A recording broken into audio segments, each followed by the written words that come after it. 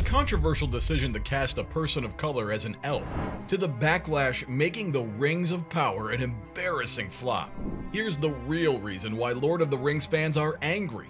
Things went sideways fast when the Rings of Power cast was announced, especially when fans learned that Ismael Cruz Cordova would be playing an elf. The Puerto Rican actor was a virtual nobody before landing the gig, with just a couple reoccurring roles in Rings of Power.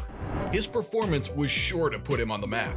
But there's a bit of a problem. You see, Cordova is a Latino man, and most fans feel that Tolkien's elves should be white.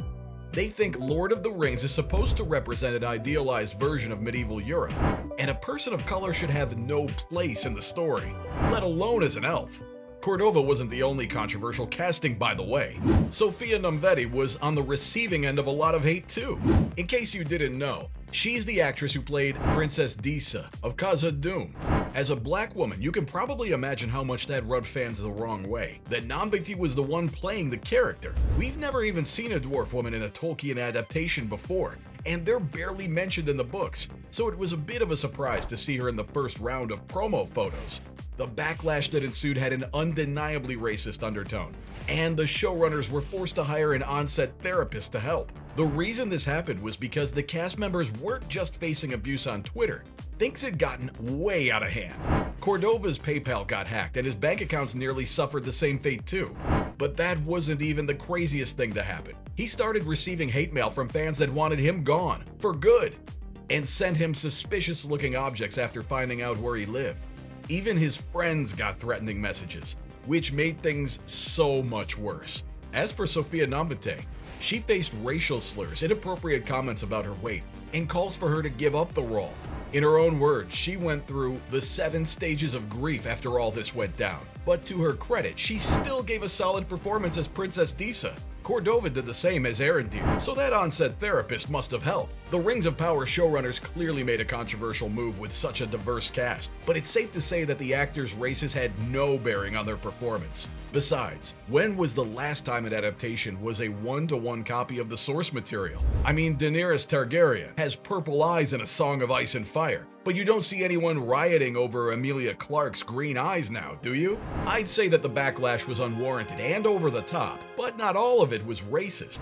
Sure, some fans were up in arms about Disa being black, but they also had a huge problem with her lack of a beard. Hold up, do dwarf women really have beards? Indeed they do. The history of Middle-earth says it pretty clearly, and there's even a scene in The Two Towers that mentions it. Based on the lore, dwarven women were practically indistinguishable from men, and Nomvete doesn't look masculine by any stretch of imagination. Sure, she has some sideburns on either side of her face, but that just wasn't enough for the fans. They quickly latched onto this as further proof that the show wasn't taking the source material seriously. In fact, that seems to be at the heart of the outrage among most Lord of the Rings fans. After all, Rings of Power had some serious deviations from the lore.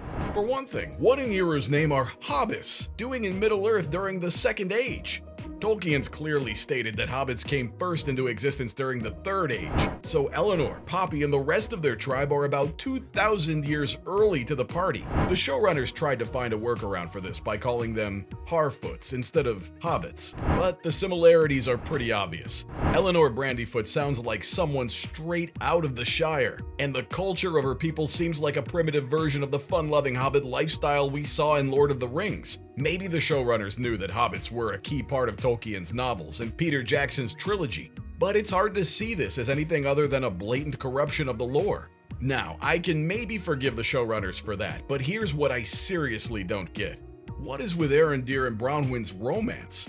Don't get me wrong, Nazanin Boynati and Ismael Cruz Cordova have excellent on-screen chemistry. Their characters seem to genuinely love each other, but this is Lord of the Rings we're talking about, not Romeo and Juliet. Human and elf pairings were exceptionally rare in Tolkien's lore. In fact, it's only happened 3 times in the history of Middle-earth. Aragorn and Arwen make the cut, of course. But there's also the iconic mythical romance of Beren and Luthien. Also, remember when Galadriel gifted Frodo the Light of in Lothlorien? It's named after a seafaring half-elf. And his parents, Tuor and Adril, were just the second human and elf couple to ever exist. If Rings of Power was a sequel, I'd be willing to give Arondir and Bronwyn a pass. But canonically speaking, there were only 2 such pairings by the Second Age.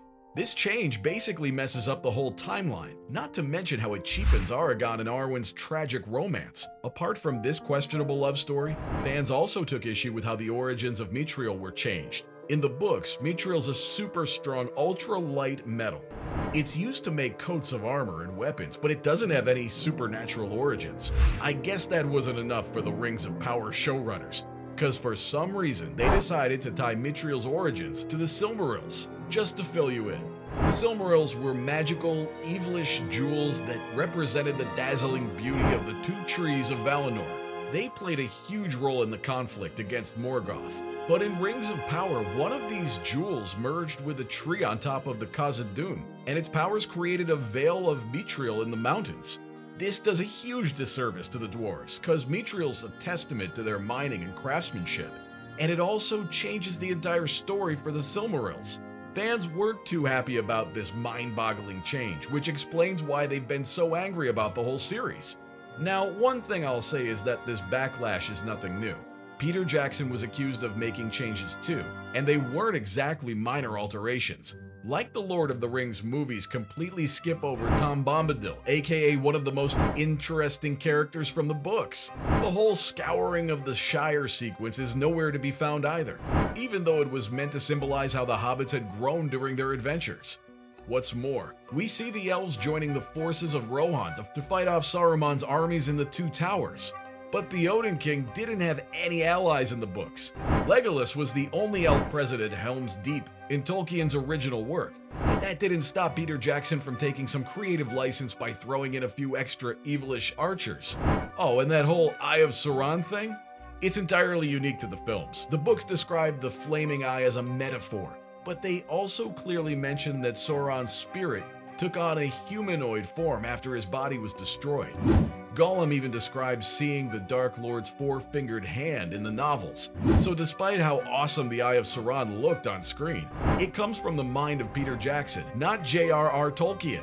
Sure, the Ring of Powers might have brought even bigger changes to the lore, but Peter Jackson wasn't exactly a purist either. Although fans are clearly more ticked off this time around, because the Rings of Power got absolutely miserable ratings when it was released. You know you've messed up when just 37% of viewers end up finishing your show. And that's just the sort of pickle the Ring of Power's showrunners found themselves in.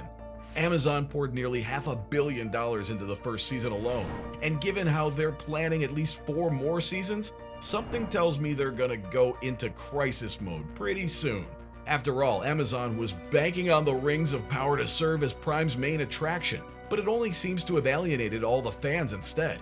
Because of the complaints about the robotic dialogue, the absurd plot devices, and not to mention how much the show's backtracked from the actual source material, the show suffered a horrible release, while critics were a bit more forgiving.